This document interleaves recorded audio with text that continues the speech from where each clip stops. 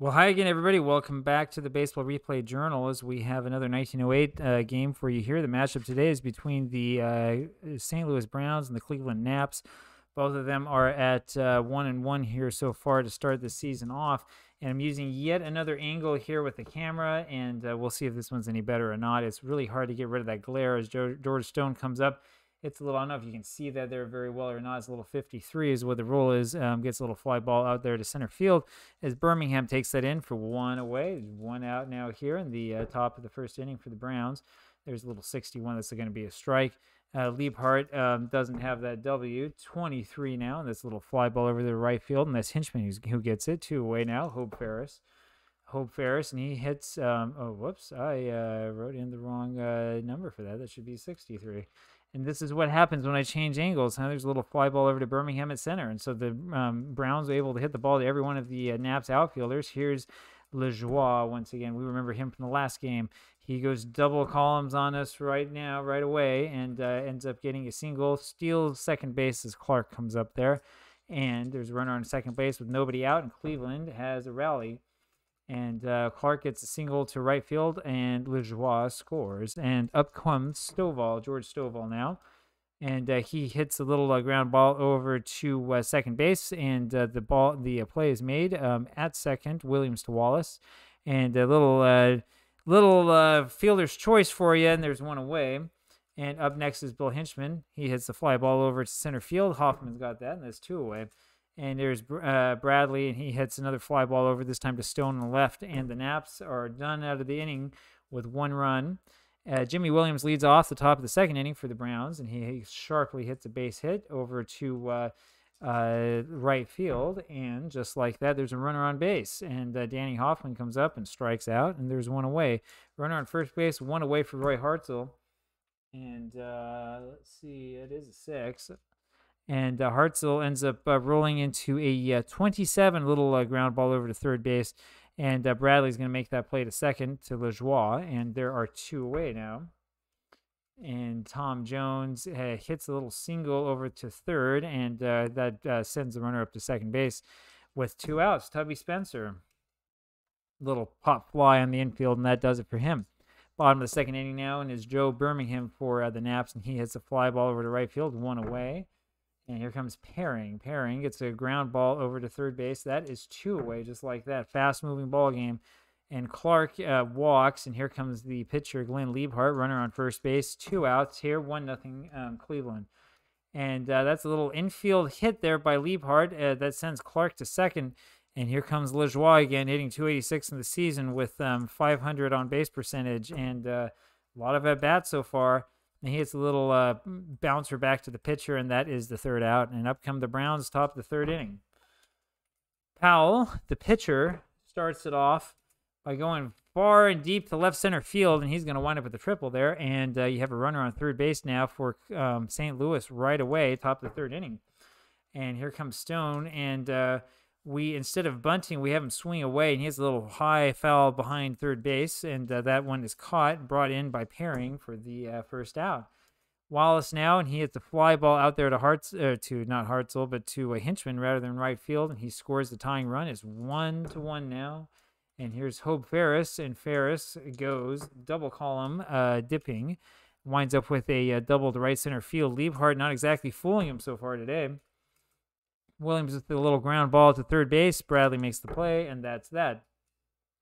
Here we have bottom of the third inning, and Clark gets your little pop fly to right field. It is Hartzell with the catch, one away. Stowall up there, and he strikes out, and there's two away now. And Hinchman gets a single over short. That will prolong this inning. 1-1 now still, and Bradley's going to go deep, and is he going to break the tie? Bradley hits a base hit, sends Hinchman to third, and then steals second on the next pitch up to Birmingham. And with two outs, Joe Birmingham, unfortunately, is a strikeout victim. And just like that, we're at the top of the fourth inning now, 1-1 the score. And this is another one of these fast-paced NP3 games as Hoffman gets a single to right field. Why we love these games, because they are fast, baby. Hartzell, and he hits into a double play. And boy, I should have sent the runner. This is what happens when I think I talk too much more than I think. Tom Jones now, and he has a little Little ground ball to the first base, nothing doing. Here comes George pairing now for Cleveland, bottom of the fourth inning, pairing with a little ground ball to Wallace at short. That's the first out of that inning. Clark now, and Clark hits a little ground ball to Ferris. And up next is Liebhart, and he strikes out. So Cleveland unable to get the ball out of the infield, and just like that, we're at the top of the fifth inning, and Spencer has a little grounder back to the pitcher, and there's one away, and that's the sort of season this is. Powell hits a little very weak pop-up to Stovall for the second out. Here comes Stone, and Stone hits a ground ball over to third base, and it's Bradley who makes that play, and we're in the bottom of the fifth inning already, just like that. You ever wonder what 1908 was like? This is what it's like. Lajoie comes up, and he strikes out. Josh Clark now, second batter of the inning.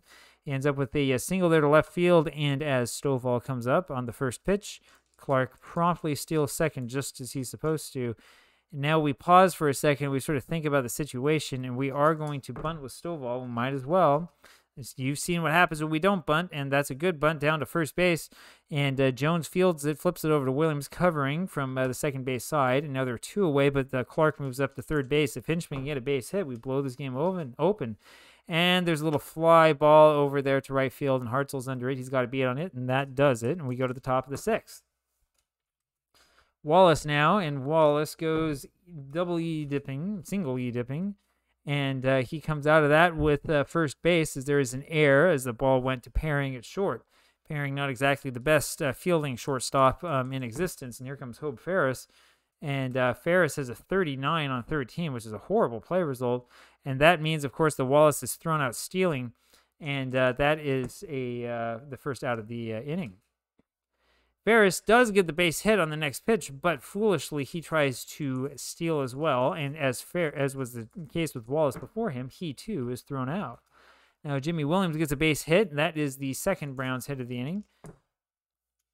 And they end up with nothing in the end as Hoffman strikes out. They can't seem to put two base hits together. Here comes Bradley in the bottom of the sixth inning for Cleveland, and he's hit by the first pitch, and now Cleveland might have something going. We're going to hit and run with Birmingham. And there's a little fly ball to left field, nothing doing. Stone grabs it, and that's one away. Sorry for hitting the camera again. Pairing strikes out. There's two away just like that, and here comes Clark. And I'm not sure how well you can see it or not. They roll a 46 is the roll, and Clark strikes out. And we're up to the top of the seventh inning. Hartzell with a fly ball to left field, and Clark is under it for the first out.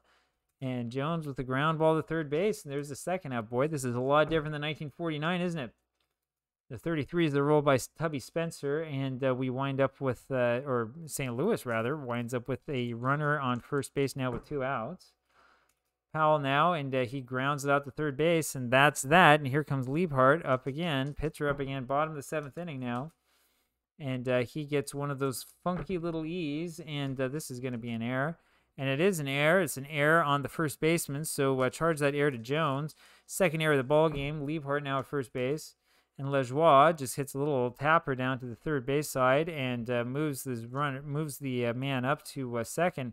Here comes Clark with a runner in scoring position. We will have him swing away, and he hits a little tapper over to first base, runner to third, and that's what's set up for George Stovall, who hits a fly ball to right field, and that does it. Top of the eighth inning now for the Browns. Stone, little ground ball that is fielded cleanly by Pairing, who had the error earlier on, one away for the Browns. Wallace gets the base hit through the hole in the right side to right field, and here comes Hope Ferris. Boy, I mean, would you really bunt here with the number 3 hitter in your lineup? I don't think you have much of a choice. And there's a foul strike. We'll try the bunt one more time. And we get the little funny E, and we end up with the 13 on that roll. And there was a bunt, and there was an error on that play that's going to be charged, I believe, to the second baseman, to Lajoie, who I'm guessing bobbled the throw or something like it. Here comes Jimmy Williams now with one runner in scoring position, another on first base, one out here in the top of the eighth inning. We give him a good shake and a good roll, and he gives us a walk. Liebhart loses him, and now we have the infield in. Hoffman coming up, and we're actually going to swing away with him. Let's see what happens if we can break this game open. And he gets it. He gets the base hit over second base and scores 2. Williams goes to third base. Hoffman now is the runner at first base, and the Browns have a 3-1 lead. And this game's exciting all of a sudden. Here comes Roy Hartzell.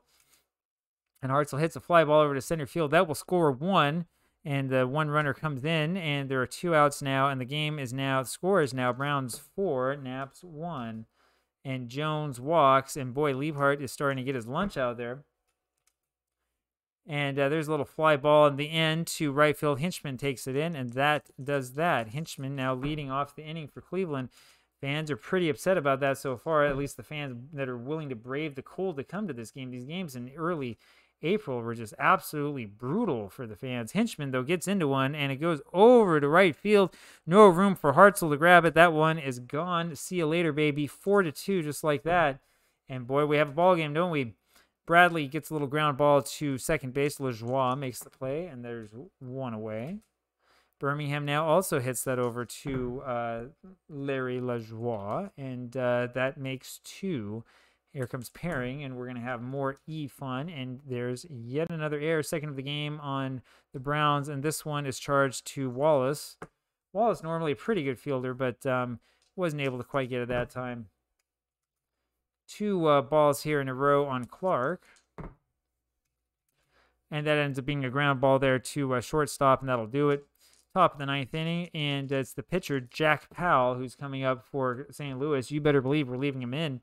And he rewards us by getting us the base hit to right field. 4-2 Browns now. Runner on first base, Powell, who is slow. Stone doesn't care, though. He gets the base hit, and Powell will stay at second base. Thank you very much. And here comes Bobby Wallace. And we have to wonder about how much longer we want Liebhart to stay in this game. It's 4-2. He's given up 12 hits, 2 walks, 2 strikeouts, though. And he gets Wallace to pop out over there to center field to Birmingham, 1 away. But then with Hope Ferris coming up, he gives up the base hit. 1 scores, and Stone goes to third base. So Powell able to score. I'm sorry. Powell does not score. Powell is thrown out at home. And boy, this doesn't make it very clear, does it? So we're going to have to pause a little bit. And yes, Ferris gets the base hit, able to go to second base. But what happens here is Powell is thrown out at home because of that S rating that he has. Yep. S out at home and batter to second, left fielder to catcher. And so that's Stone out there making that play. Now they're 2 away, and boy, that really backfired, didn't it? Maybe we should have pinch hit for Powell. We'll see if that has an effect here later on in the game. Williams up, he fouls one off to a Stovall. That brings up Glenn Liebhart. Now, I will tell you the truth. Baseball in this era was not actually that common for them to pinch hit for the pitcher at the very end of the game. There are box scores you can find where they didn't do it. We're going to do it here, though. We're going to put Terry Turner in here for the pitcher spot for the Naps, in large part because I know that later on in the season, if this replay is anything like real life, every single win in every single game could count. And Turner rewards me by striking out, and there's 1 away. Here comes Napoleon. And there's a ball to him. And I'm knocking this camera around all over the place. And he gets a base hit. Of course he gets a base hit. That's what he is. That's what his name is synonymous with. Clark now with a runner on first base. We're going to hit and run. Gets a single to right field. That sends Lajoie over to third. But Clark then foolishly attempts to steal second base. Not really that foolish because he is the tying run. But it would be much more wise of him if he would make sure he can get the base first before he steals. George Stovall now is the last chance. 2 outs now, runner on third base, 4-2 Browns. And he will hit a fly ball over to center field, and Hoffman's got a beat on it, and that does that. Boy, I sure hope that you enjoyed that game. That's pretty fast, under 15 minutes. If you like that, subscribe for more. We'll have a game for you every day.